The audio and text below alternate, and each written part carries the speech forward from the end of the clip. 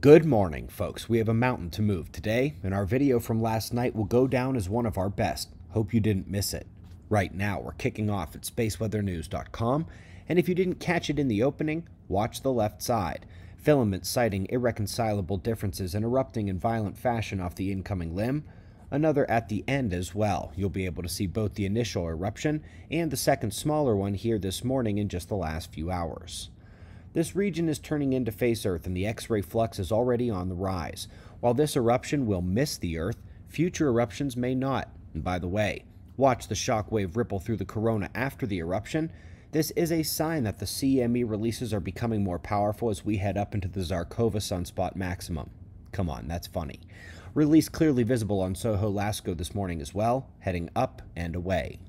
We'll get a quick look from Stereo A here, showing the point of the blast.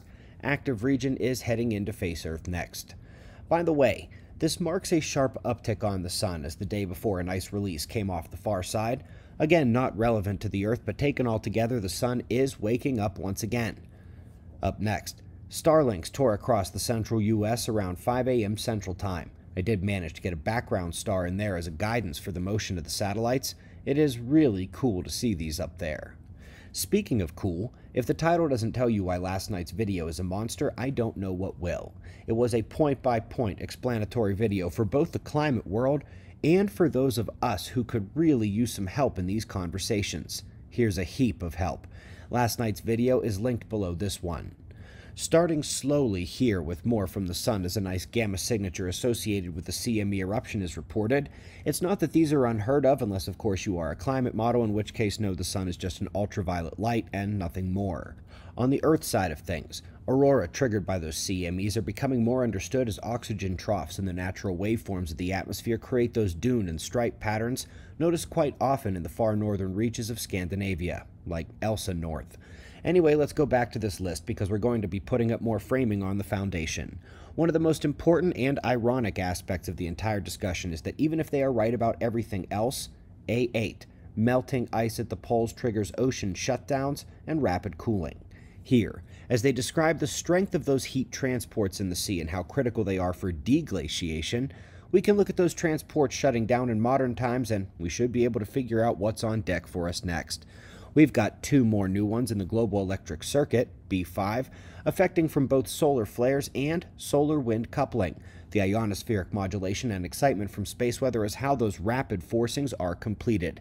And provided you can get someone to translate the remainder of this paper for you from Russian, the electrically minded are going to flip over what they've found in terms of what I can only call geomagnetic or solar-triggered thunderstorms.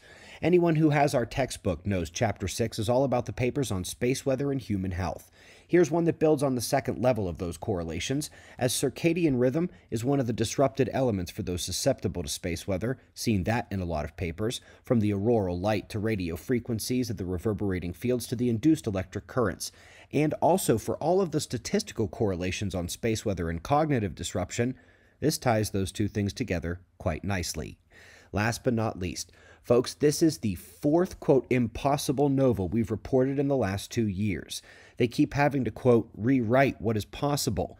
But of course, the point is the validity of the examination we've done over the last 2 years on how their nova bucket needs to get so much bigger if they want to accurately characterize events in the cosmos. This is no different than the no ejection nova or the one smaller than most solar flares or the recurrent nova where no binary can be found. It will be the same for the recurrent solar micronova, and while your top thing to watch today is last night's climate video, our disaster playlist has more information on the solar event and how the first chemical signs of its oncoming have already begun on the sun.